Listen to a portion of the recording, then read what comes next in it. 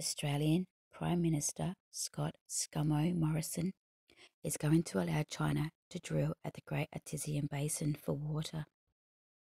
The Chinese company are then going to sell this water in China and other parts of the world. The Great Artesia Basin is located in Brisbane, Queensland. It is the largest and deepest basin in the world, stretching over 1,700,000 square metres. In 2011, ABC's public affairs program Four Corners revealed that significant concerns were being expressed about depletion and chemical damage to the basin as a result of coal seam gas extraction.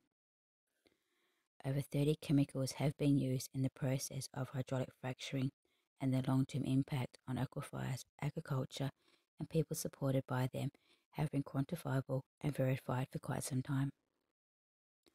Lead, aluminium, arsenic, barium, boron, nickel, and uranium have all been found beyond recommended levels in the underground water contaminated by the CSG.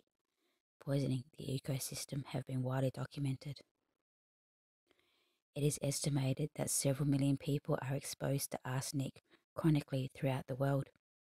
Contaminations with high levels of arsenic is a concern because arsenic can cause a number of health problems such as organ failure, cardiovascular disease, hearing loss, leukemia, cancers of the bladder, kidney, skin and liver. It has also been reported arsenic causes tumours.